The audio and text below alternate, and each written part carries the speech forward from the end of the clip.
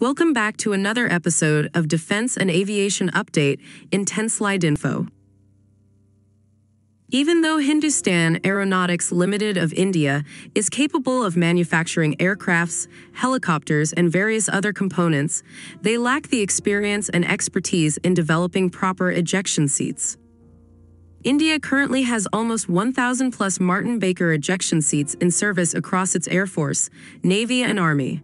With an ambitious plan to procure almost 500 plus fighter jets in the next 20 years, there will be a huge demand for the ejection seats.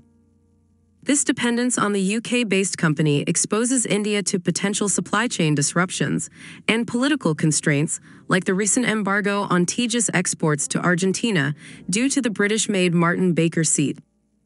India is aiming for self-reliance in this critical technology of ejection seats and has engaged in talks with Martin-Baker for potential collaboration on local production.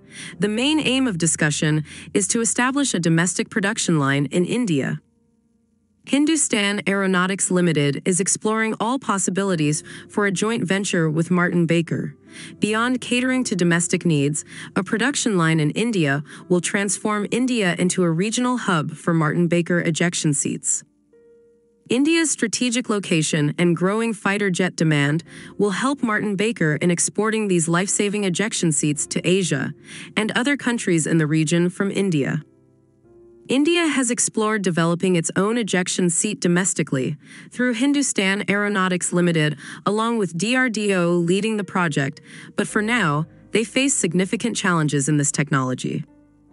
Overall, while production of Martin-Baker ejection seats in India is not happening currently, India is actively pursuing both collaboration and indigenous development options to achieve self-reliance in this crucial technology.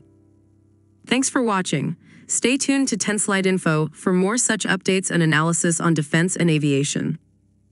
Thank you.